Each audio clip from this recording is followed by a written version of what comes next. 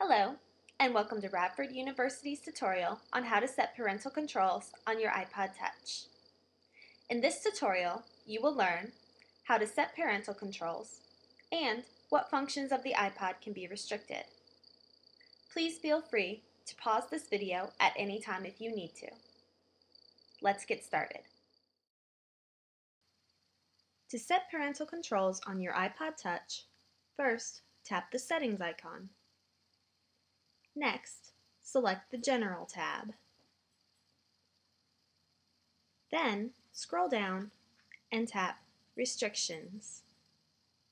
Now you will enter a 4-digit passcode.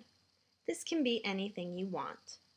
The first time you do this, you will have to re-enter your passcode. The functions you can turn on or off are Safari, YouTube, iTunes, the ability to install apps, and your location.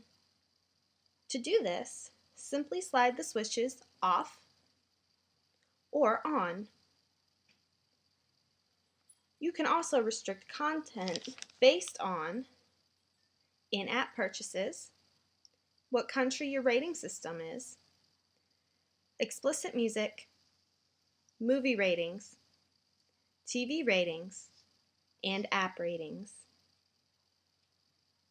To disable your restrictions, scroll up and tap Disable Restrictions.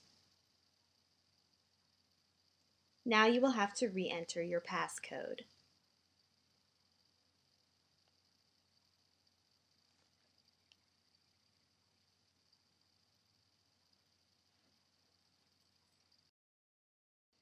To review, in order to set parental controls on your iPod Touch, you must first tap the Settings icon, then select General, scroll down and tap Restrictions, tap Enable Restrictions, enter a 4-digit passcode, re-enter your passcode the first time you do it, and select which features you wish to turn on or off.